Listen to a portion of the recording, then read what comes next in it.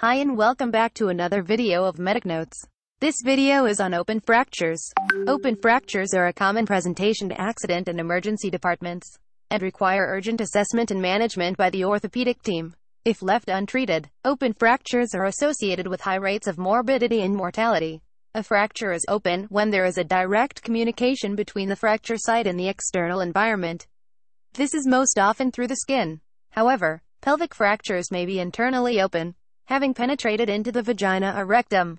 Fracture may become open by either an in-to-out injury, whereby the sharp bone ends penetrate the skin from beneath, or an out-to-in injury, whereby a high-energy injury penetrates the skin, traumatizing the subtending soft tissues and bone.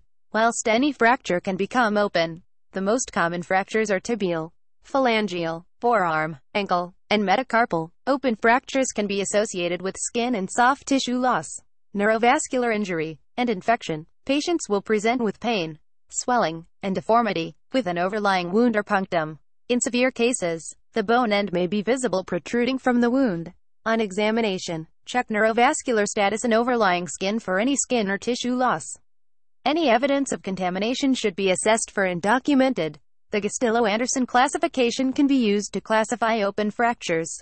Type 1, less than 1 cm wound, and clean. Type 2, 1 to 10 cm wound, and clean. Type 3 can be divided into A, B, and C. Type 3A, more than 10 cm wound, and high energy, but with adequate soft tissue coverage. Type 3B, more than 10 cm wound and high energy, but with inadequate soft tissue coverage. And Type 3C, all injuries with vascular injury.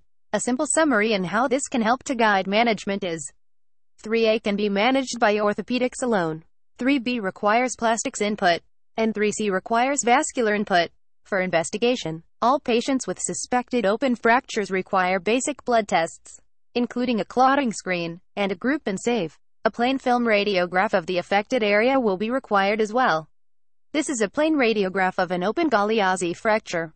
For management of open fractures, following suitable resuscitation and stabilization, urgent realignment and splinting of the limb is warranted.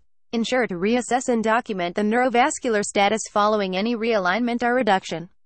Broad-spectrum antibiotic cover should be administered, as per local guidelines, and a tetanus vaccination is required if the patient is not fully up to date with their vaccination. Photograph the wound and remove any gross debris. The wound should then be dressed with a saline-soaked gauze. Ensure to photograph any open fracture, to avoid repeated uncovering of dressings for inspection. Definitive surgical management requires debridement of the wound and the fracture site, removing all devitalized tissue present.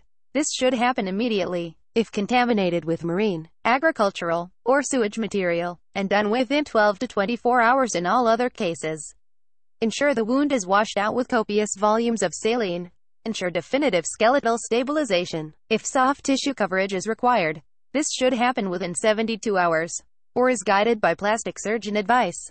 If there is vascular compromise, this needs immediate surgical exploration by vascular surgery. To summarize this video, here are some key points. Open fractures are associated with high rates of morbidity and mortality. The most common fractures that are open are tibial, phalangeal, forearm, ankle, and metacarpal. Check the overlying area for skin breakdown or tissue loss. All patients with open fractures need antibiotic cover and up-to-date tetanus vaccination. Timely surgical management, with input from plastic and vascular surgery is required, will ensure optimal outcomes. That's all for this video. Thank you.